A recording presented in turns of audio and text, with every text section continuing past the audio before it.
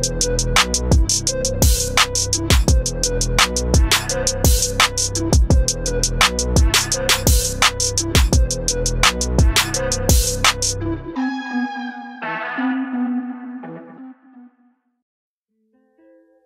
up, everyone? This is Max Red.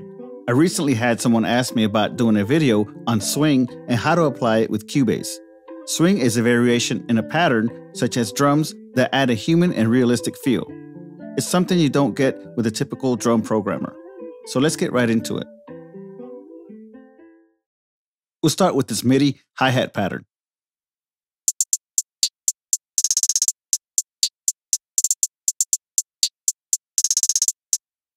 To show our swing effect, we'll duplicate this event and apply the edits to the copy.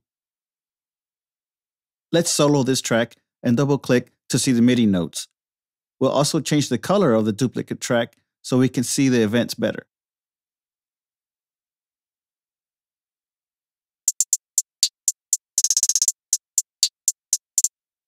To begin, we'll double-click the event.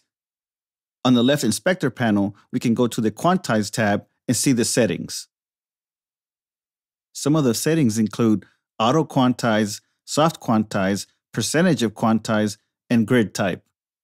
Grid type can be as large as one measure or as small as 1/128th dotted.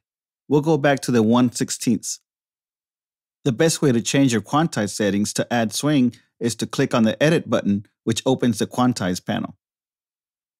From here, you can apply quantize settings that can help you add more swing to your pattern. By changing the grid type and applying the quantize, you can change the rhythm of your pattern.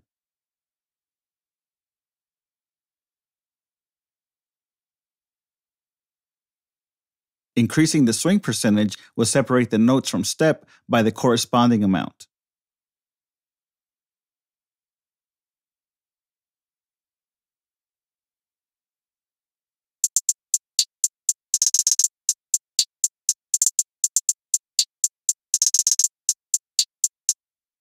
Try different grid types and percentages until you find a pattern that suits your track and preference.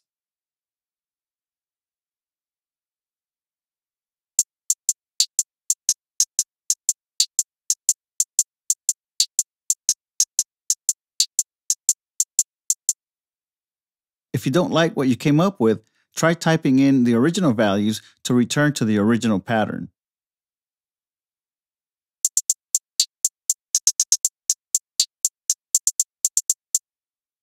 I recommend making small and subtle changes at a time so as not to completely change the vibe of your track.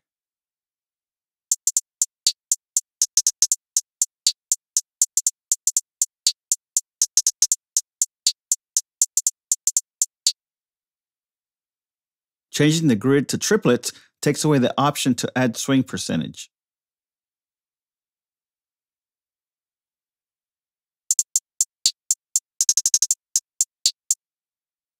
Let's try some more grid types like 1/2 and see what that does.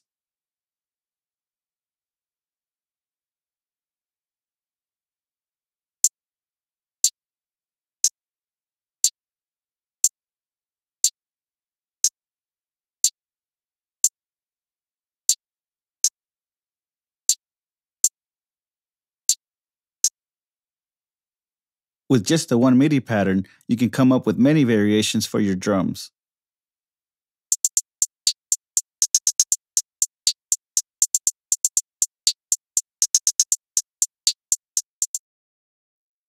You can also add swing to loops.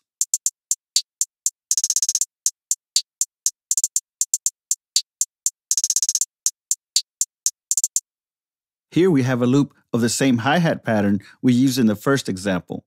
Like before, we'll make a copy and apply the swing to it in order to show the difference. In order to edit the loop, we first double-click on it and we can go to our left inspector panel. In the Audio Warp tab, we turn on musical mode in order to apply the swing. We create a new version for the changes. Here we can adjust the amount of swing and also set the resolution. You can see the changes in real time. Now let's hear some of those changes.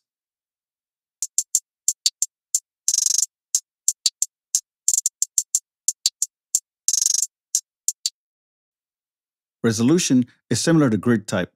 Let's see what that looks like.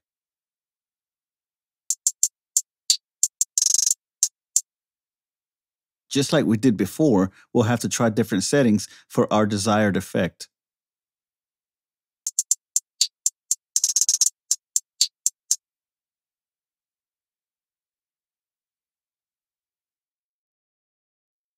We can also use the FreeWarp tool to apply swing to our loop. This only works while you're still in musical mode.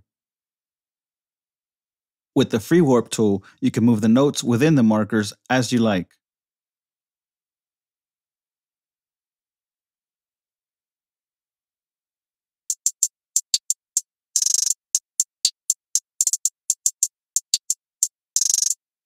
This is really a great tool for editing any audio.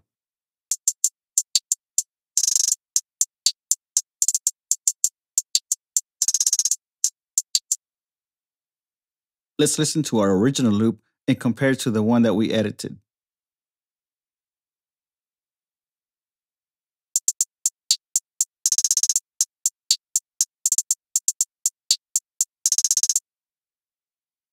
Now we'll listen to the loop that we edited.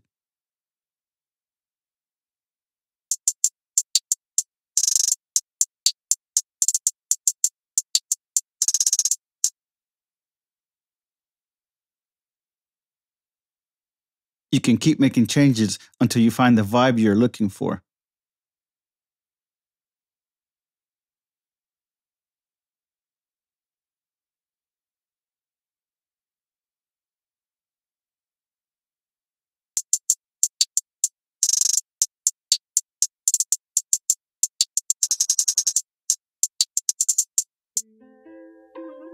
That's all I have for today. I hope you've learned a little bit about swing and how you can apply it to your own beats and tracks.